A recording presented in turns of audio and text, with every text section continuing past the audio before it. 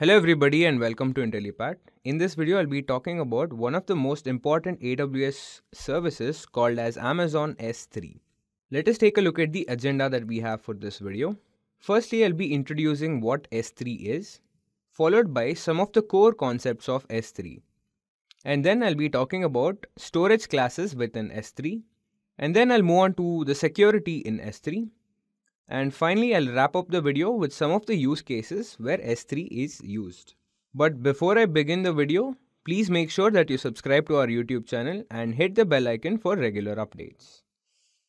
Let us move to the first topic of this video, introduction. Now, S3 stands for Simple Storage Service since it has 3 S's, so hence the name S3. And by the name, it obviously is a storage service by AWS. It is an object storage service in a folder structure provided by Amazon Web Services. So, by objects here refers to images, text, blob files, and many other objects. You can also store virtually anything on S3, but it is tailored towards more software-oriented objects like source code, media content, email, spreadsheets, etc. And Amazon S3 was one of AWS's first services which came out in 2006. The main features of S3 are scalability, data availability, security, and performance. So, if your requirements requires you to store more data on the go, so you will get scalability options available from the S3 service, and your data availability is guaranteed through this service, and you also get security and performance as well. So I will be talking about these features in depth in the upcoming slides. And lastly, some of the use cases of S3 include data lakes, wherein you store large amounts of data. And it is also used in cloud native applications and web applications. Now, this is a simple illustration of how to use the S3 service. First, the data is taken from any resource, whether it can be from a server, it can be from a database or any application. This data is then stored in a bucket. A bucket is nothing but a container for objects stored in S3. You can store any number of objects in a bucket up to 5 TB, and you can have up to 100 buckets in your account. These buckets will give you many features to work with. Some of them are control access to data. Now, what do you mean by control access to data?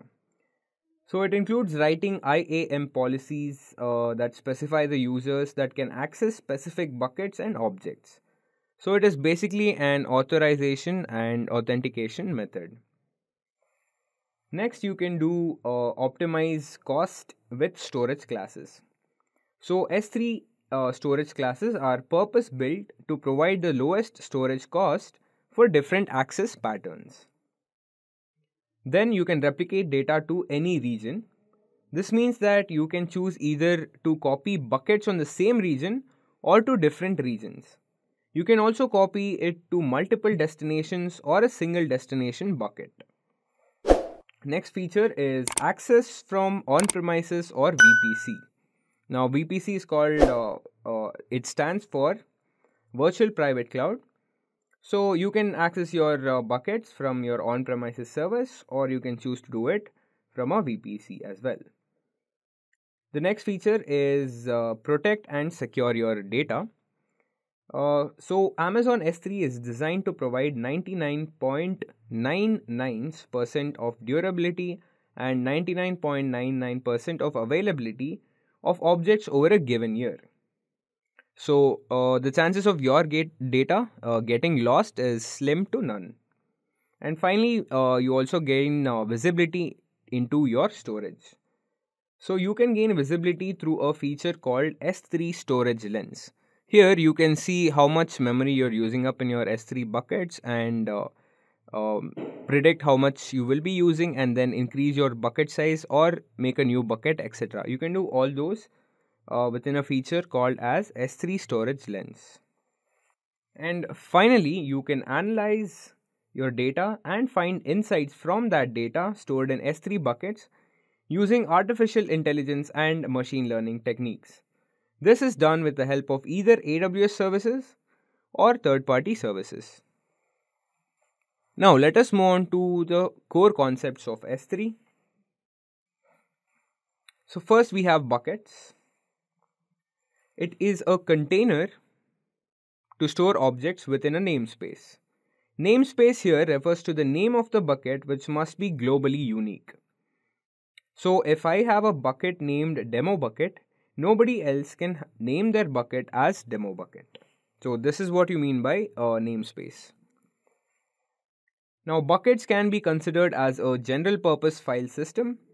The buckets themselves acts as a root level directory. You can have multiple subdirectories under it where you can store objects. You can have files at different levels of the subfolders. You can either choose to have the objects stored in the root directory or any of the subdirectories. The next core concept is objects. So objects are content that you are storing inside your buckets.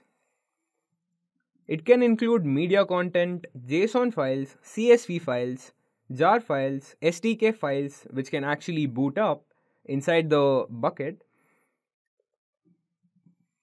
Essentially, you can store any type of objects depending on your use case. One thing to note here is that a bucket has a maximum capacity of 5 terabytes, which is pretty huge, and you can have up to 100 buckets within a single AWS account. Now let us move on to the next core concept, which is accessing content from S3 buckets. So you have several ways of accessing your content, that is your objects from the S3 buckets. There are mainly three ways that you can do it. There are also other methods as well, but these three are the important ones. So the first method is using the AWS console itself. So by using the S3 console, you can access your bucket. You can also do almost all the operations on a bucket without having to write any code. All you have to do is get familiar with the user interface of the AWS console. So this is what the AWS console looks like. So the second method is by URL. This method works only when your bucket is set to be publicly accessible. By default, all the buckets will be set to private access. So here you have an example, a syntax of a URL through which you can access your objects in a bucket. So this is an example of what an object that you're trying to access via URL will look like. It is an HTTP URL, so it looks something like this. Here the scheme is HTTP and the host name is S3. That is why it is followed by S3 after the HTTP : and 2/. And then it is followed by a domain name which is Amazon AWS.com, and then you will have to put in the bucket name followed by the object name. So this is how you access your content from S3 using URL. And the third way is by doing it programmatically. This is the most common way to access objects in S3 since most use cases will not have the bucket set to public access. You can achieve this using the Boto3 SDK, which is written in Python language, and it is generally used to interact with the AWS services. So in the first line, I am instantiating an S3 client using the Boto3 library. And in the second line, I am assigning the result of the getObject method to a variable called myObject. The getObject method here has two arguments, bucket and key, where we have to pass the bucket name and the object name respectively. Now let us move on to the next topic, storage classes within S3. In the beginning, S3 had no concept of storage classes. There was only one storage class and one pricing model. Over time, after S3 was being used for a wide variety of ways, AWS decided to come up with storage classes for different use cases and different access patterns of data. The image shown here, it basically illustrates the different types of storage classes available under S3 service. So we have 8 types of storage classes. You have the S3 intelligent tiering, where you can automatically save costs by auto tiering data with any access pattern. So whether it be frequently accessed data or infrequently accessed data, or it can be archive data which you just open once in a month or once in a year, etc. So S3 will automatically detect your access pattern and allot them into the respective storage classes. Next, you have S3 standard. So this is the general purpose storage for active frequently accessed data. We also have S3 standard infrequent access data, which is also called S3 standard IA.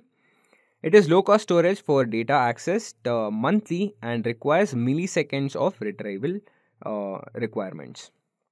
We also have a similar storage called S3 Glacier Instant Retrieval.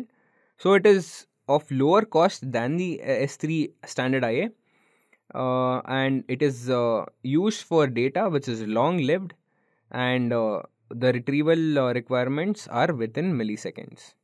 Next, we have S3 Glacier Flexible Retrieval. So it is also a long term low cost storage for mainly used for backups and archives, and the retrieval time is from minutes to hours. Next, we have S3 Glacier Deep Archive. So this cost is lower than the S3 Glacier Flexible, and it is basically used for rarely accessed archive data, and the retrieval time is in hours. Next, we have S3 One Zone Infrequent Access. So it is used for infrequently accessed data in a single availability zone for cost savings. Finally, we have S3 on Outposts. S3 on Outposts delivers object storage to on-premises AWS Outposts environments to meet local data processing and data residency needs. So this is basically used on-premises servers. Now let us move on to the next topic, which is security in S3. Public access is blocked by default. So this is one of the security features in S3. There are some options that you can select which can make your S3 bucket public, but this is deliberately done by AWS for security measures. Next, we have data protection, highly durable and available guarantees, encryption in transit and at rest. So what this basically means is that your data will not be lost. The chances are very less, like it's in 0.0001%. And your data is also encrypted while it is being transmitted to your applications or other data centers. And it is also encrypted while your data rests in the AWS data centers. The next security feature is access and resource based control with AWS IAM. So IAM is a service within AWS. It stands for Identity and Access Management, and it is used for authentication and authorization of resources to a group of users. Next, we have auditing feature as well. You can access logs, action-based logs, and set alarms also. So what this essentially means is that AWS natively supports access logs, action-based logs through a AWS service called AWS Cloud Trail. It also supports alarms, for instance, if you have a certain number of GET requests on a certain bucket or a certain object, you can set a notification. You can do this setup using another service called AWS CloudWatch. Next, we have infrastructure security. It is built on top of the AWS cloud infrastructure. So it is a general security measure where you are leveraging the infrastructure security that is built on top of the AWS cloud infrastructure. Alright, now time to move on to the last topic of this video. We will be taking a look at some of the use cases of S3. Firstly, we have database backups. So this is a very common thing to do in S3. You can have periodic backups like every night, every week, every month, etc. So the next use case is website hosting. You can use S3 to store static content like HTML files, CSS files, JavaScript files, image files, etc. Basically anything you need for your website. And the next use case is data processing pipelines. You can build an infrastructure that can ingest large amounts of data and dump it into S3 buckets. You can process your data, maybe filter it, transform it, and then finally store it in S3. That's all from my side, guys. Thank you for watching. Have a nice day. Just a quick info, guys. If you wish to learn testing and make a career in it, then we have a good news for you. Intelipaat provides Test Architect Master Course in collaboration with IBM and Microsoft. The course link of which is given in the description below.